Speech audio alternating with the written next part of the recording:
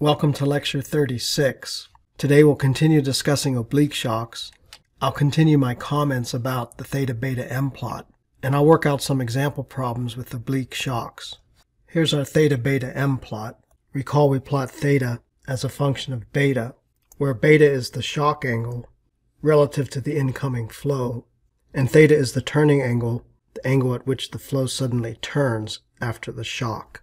Recall that beta goes from 0 to 90 degrees, and all of these constant Mach number curves converge at 90 degrees. For any one of these Mach number curves, the minimum beta is mu, the Mach wave angle. Last time I generated this red dashed curve by connecting points of maximum theta for each Mach number. Everything to the right of this line is a strong shock, and everything to the left of the line is a weak shock. For lack of a better term, I'll call this the max theta curve or the max theta line. By the way, for a given Mach number, the bigger the beta, the stronger the shock, and the strongest possible shock is the normal shock where beta equals 90 degrees. We also see this dashed green line, or curve. This is called the sonic line, or sonic curve. As indicated here, everything to the left of this green line has a supersonic Mach number 2, while everything to the right of this line has a subsonic Mach number after the shock. So M2 equal 1 along this green dashed line, the sonic line. I'll write some comments here. To the left of M2 equal 1, M2 is greater than 1, since the shock is weak. In other words, M2 does not differ much from M1. So zone 2 after the shock is supersonic, where 1 and 2 are before and after the shock as usual. To the right of this sonic line, M2 is less than 1, so 2 is subsonic, since the shock is stronger, and M2 differs a lot from M1. It would be nice if the green and red lines coincided. In other words, the strong and weak division would be the same as the sonic division. But that's not how it is. In fact, there's this region, or zone, that I'll call the strange zone, between the green and the red curves, where you can have a weak shock, but the Mach number after the shock is still subsonic. I'll write that here. In the strange zone, the oblique shock is weak, but M2 is subsonic, which behaves more like a strong shock. So unfortunately, because of this strange zone, we can write this. For all strong oblique shocks, M2 is less than 1. And for most weak oblique shocks, M2 is greater than 1, where we have to use the word most, because this is true except in the strange zone. Now I'll do a quick example. Air at Mach number 2 turns through an oblique shock with theta, the turning angle of 10 degrees. Using the theta+beta+M equation, I get two betas, a weak one and a strong one. The weak beta is 39.3 degrees, and the strong beta is 83.7 degrees. This is what you'd see with flow over a 2D wedge of half angle delta equal 10 degrees. The shock angle for the weak shock would be 39.3 degrees, and the shock angle for the strong case would be 83.7. In either case, the turning angle theta is equal to delta, in this case 10 degrees. Again, we don't know which of these will actually occur in the flow without knowing the downstream conditions here. If the wedge were really long, the weak one would be more likely. But if this body suddenly got thicker, the higher pressure in this region could force this oblique shock to become the strong one. We can also calculate Mach numbers and pressures, etc. Recall that M1n, the normal component, equal M1 sine beta, and we use this Mach number instead of M1 in our previous equations for a normal shock. Here, for our example, the weak case has beta equal 39.3 degrees, which when we plug into this equation gives us a Mach number of 1.267. We repeat for the strong case, where we use this beta, we get 1.988. This does not differ much from 2.0, because this shock is almost a normal shock, whereas this one has a much shallower angle, and so the normal component is much smaller than 2. Again, using our previous equations for a normal shock, treating this as M1 for a normal shock, we would calculate M2 as 0.803, but this is M2n, the normal component of the Mach number after the shock. Similarly, for the strong case, M2N is 0.579. Both of these are subsonic as they must be because they're the normal component across a shock. Also recall from the previous lecture, M2N is M2 sine beta minus theta. You would use this equation to find the actual M2 downstream of the oblique shock. Once we know M1N, we can find pressure ratios and temperature ratios, etc. For example, here's one of our equations for a normal shock in terms of M1, but I wrote M1N here instead of M1. I get 1.707 for the weak case and 4.444 for the strong case. I also want to show you how to calculate these things on the Compressible Aerodynamics Calculator online. Here's our Compressible Aerodynamics Calculator, or CAC. We scroll down to the oblique shock relations. I put in a Mach number of 2 and a turning angle of 10, and notice that we have a choice of the weak or the strong. I'll do the weak first. When I hit calculate, it gives me M1N and M2N, which agree with my calculations. It also gives the correct beta. The CAC calls it a wave angle. This is beta. Temperature ratios, density ratios.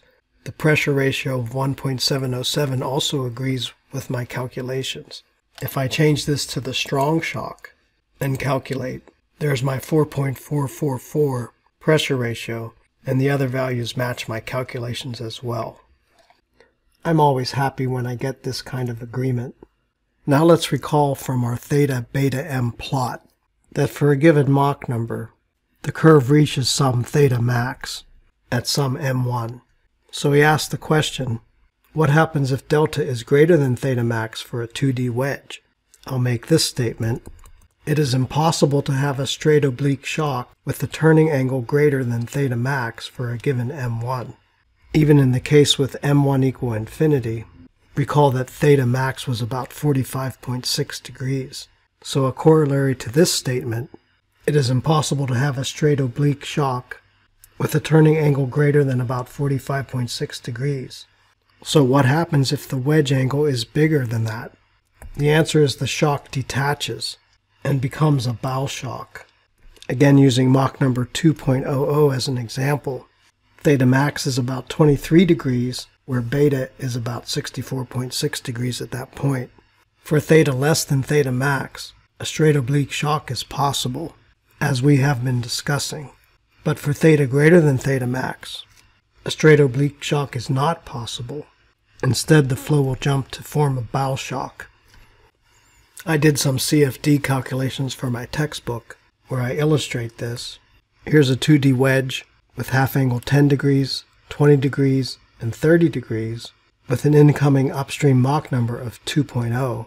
For the 10 and 20 degree cases, we get a nice oblique shock attached to the vertex of the wedge. By the way, we're plotting contours of Mach number. The red color is the high speed Mach number of 2.0, and dark blue goes down to about 0.2 in this color scale.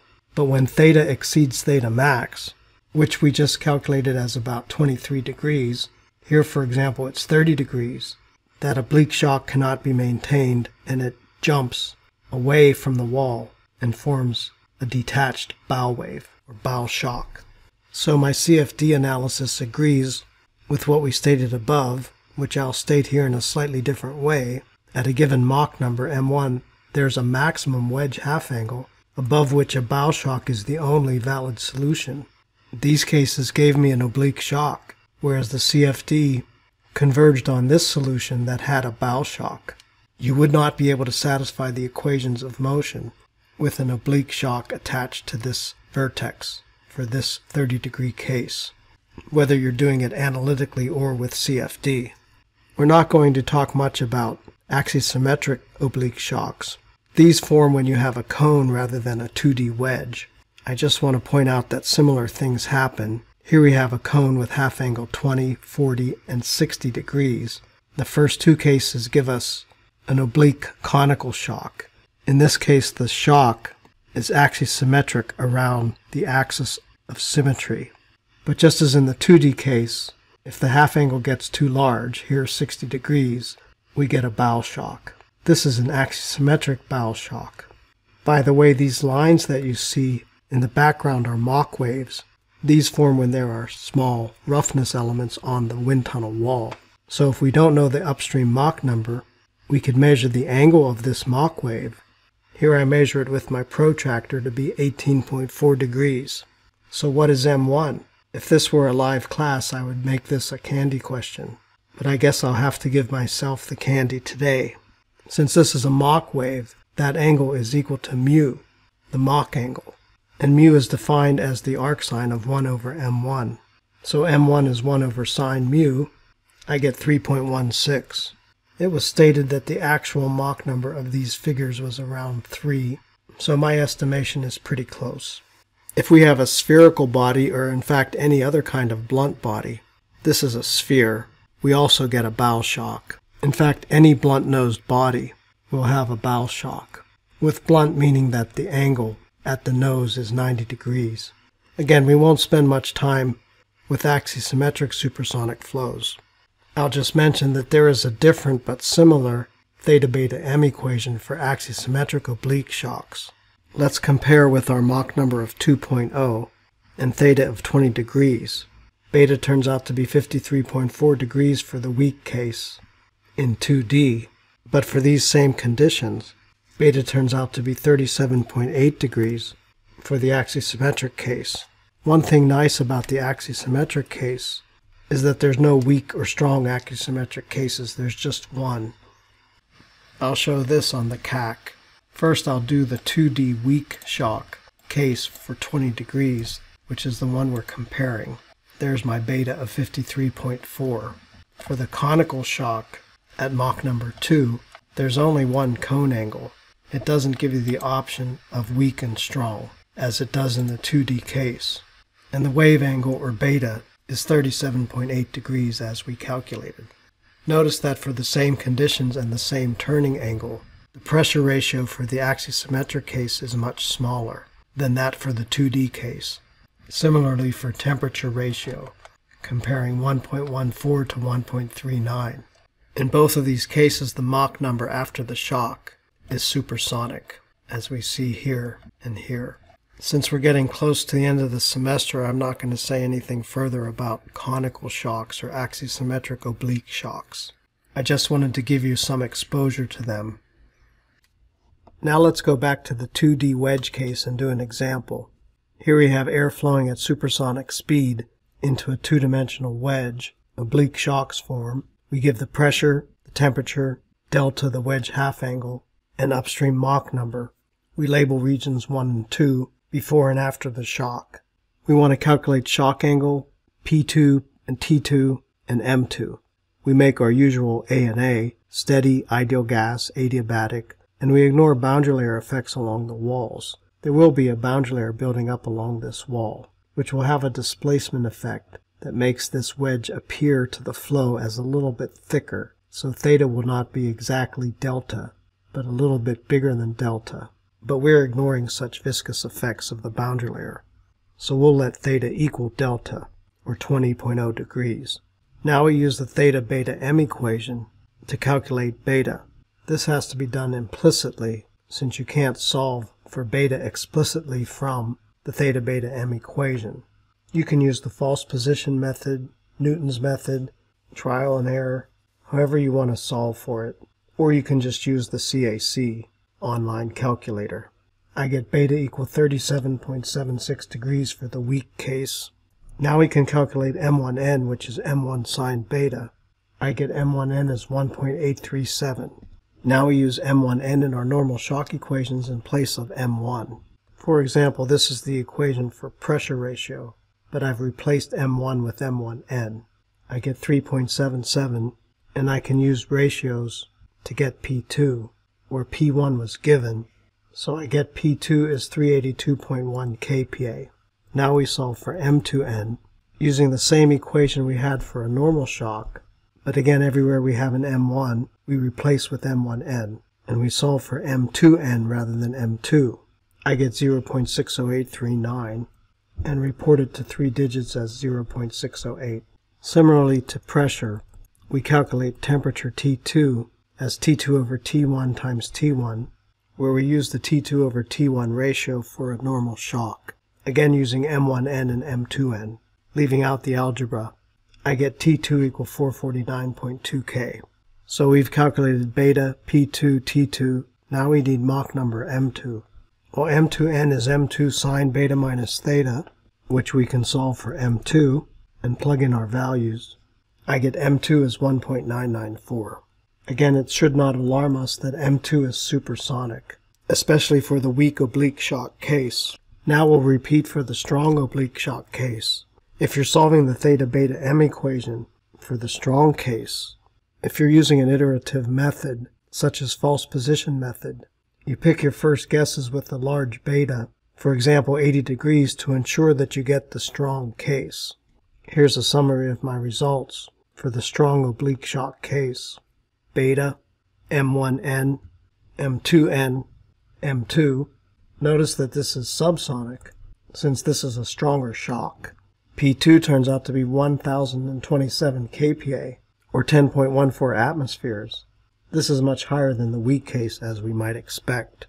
Finally, T2, which again is much higher than the weak case. I'll do one more example. This is exactly the same problem as the previous one, except I have a bigger wedge half angle. It was 20 degrees in our previous problem. Well, this one turns out to be a lot simpler because my theta+beta+M plot at Mach number 3 turns out to have a theta max of about 34 degrees. Well, our delta is greater than theta max, so this tells us that an oblique shock is not possible for this case. Instead, a bow shock will form, as we discussed earlier, and this is what our flow will look like. We can calculate pressures, etc. across this normal part of the shock, and if we knew the shape of this bow shock, we could locally calculate all the properties downstream of the shock, but we're not going to do that here. Thank you for watching this video. Please subscribe to my YouTube channel for more videos.